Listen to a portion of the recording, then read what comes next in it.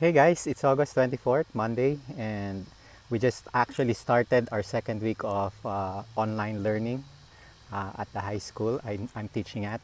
And since we actually started reporting August 6th, um, I haven't been out really running um, until today, surprisingly. And um, funny thing is, I got the opportunity to run today, and I got to thinking, um, why is it that it's only now that I'm able to go out and run again when I've been consistently running for a while?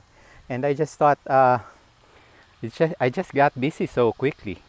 And so now I wanted to just leave the message that, you know, I think the message that I wanted to leave for today is preparing for a marathon. I've been running for a while because I wanted to prepare for a marathon run, and sometimes I lose the consistency.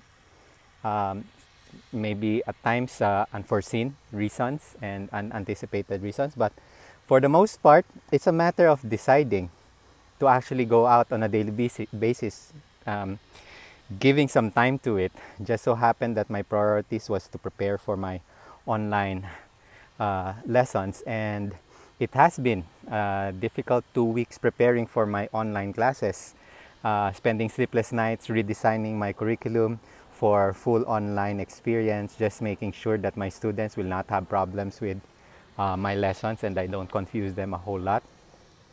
But it got me to think, it's just the first week. We just finished the first week and we're starting the second week of classes, and uh, somehow you already feel some burnout happening, and this is a refreshing for me that I'm able to go out and take this jog.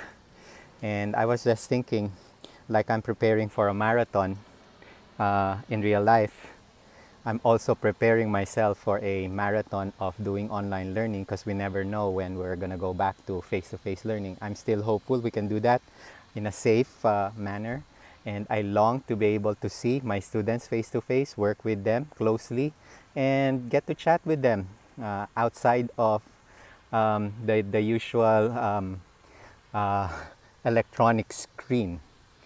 And so I just wanted to leave that message with everyone, and I look forward to a fun school year with all of my students and my colleagues, and let's see what happens. Till next time.